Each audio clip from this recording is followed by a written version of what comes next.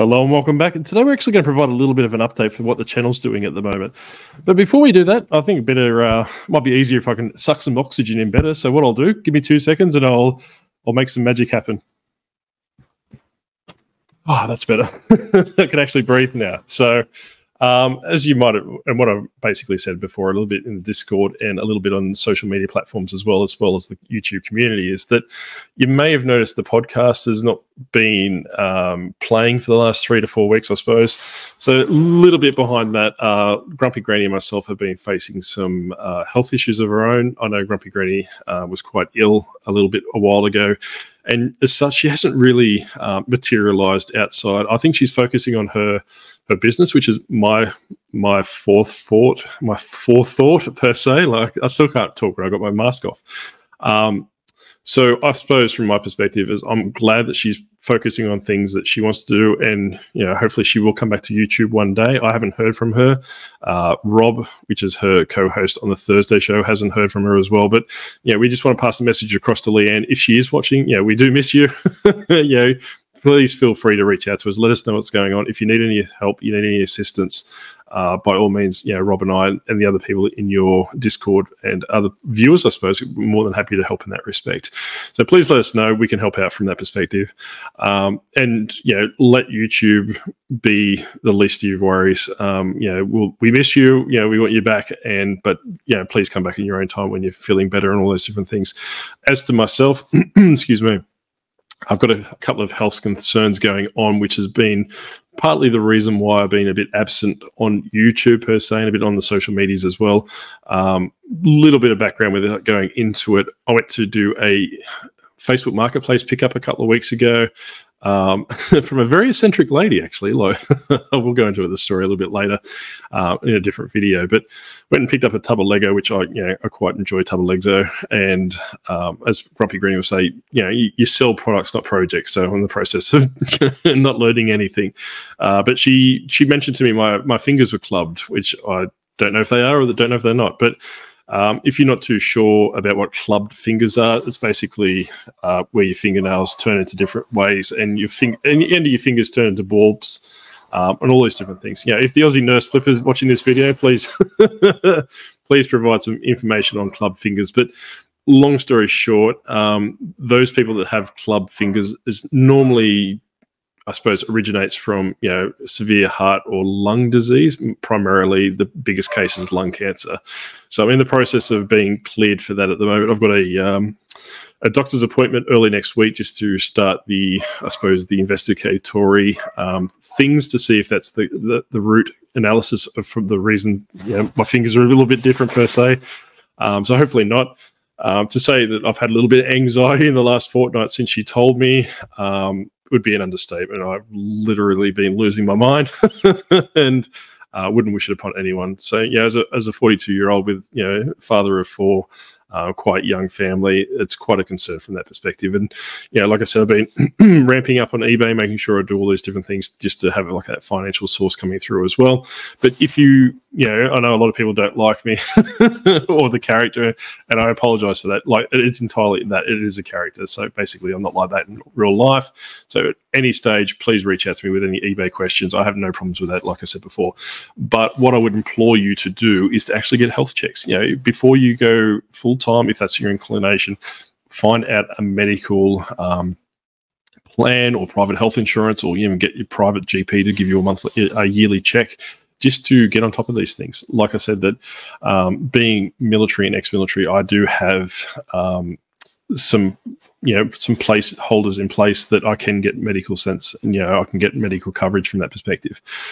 So I'm quite lucky in the sense that if there's something that does come up in these tests, fingers crossed that they don't, I will have some sort of fail-safe to take care of that. So like I was saying, is that I'm not after sympathy. I'm not after anything in particular. Like, by all means, if you want to give me sympathy, slide over to the new Octo Reacts channel. I'm doing a little bit of a side project at the moment, like reacting to videos that I quite enjoy. Like, I'm very in love with American culture, like Halloween, Christmas, and all those different things. So reacting to those different things, reacting to Australian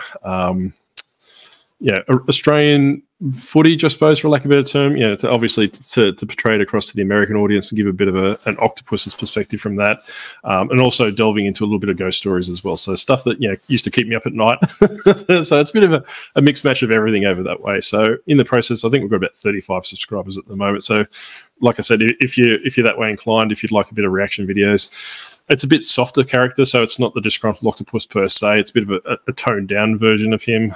So he's still looking for world domination aspirations, but he's trying to get his tentacles around, basically how people work and how all these different things come into play.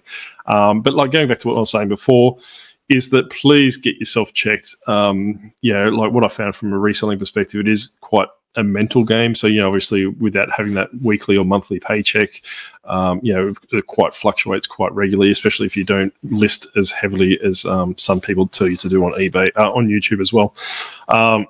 So get yourself checked out. Make sure you check yourself out mentally, which I've got a lot of mental health links in my description field because I'm quite big in that respect.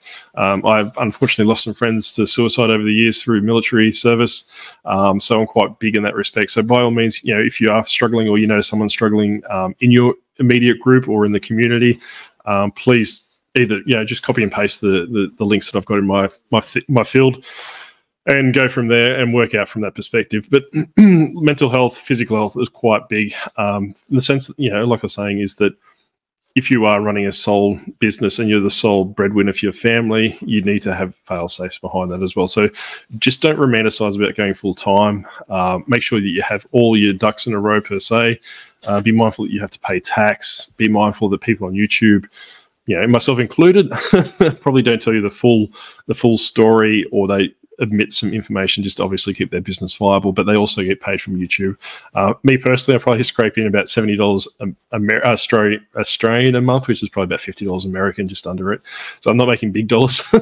So that's not to say those people are making big dollars are steering you down the garden path, but just be very mindful is there are alternative motives for some people, so that they might be selling membership groups, they might be selling access to themselves, or they might be telling you to buy one thing whilst they're procuring another item, all these different things.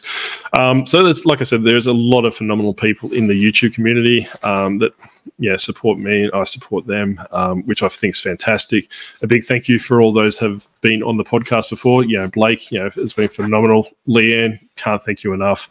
Like I said before, we will be going down the path of probably putting the podcast on pause for the time being, just to see where it goes. Big thank you to all our international friends like Chris, Shane, Marianne, Mary Jo. If I've forgotten you, apologies in advance, because this is a flyby video that I'm doing at the moment whilst on my mind. But please make sure that you are financially stable and you are financially, I suppose, looked after, in the sense that you've got like 6 to 12 months living expenses built up before you even consider going full time. I know, like I said before, is that if you don't like your job, look for another job. Like, if it pays a little bit less, or upskill or something along the lines of that, don't default to eBay. Like I said numerous times, I see a lot of people in the Facebook groups. They literally have no idea. I can't stress that enough.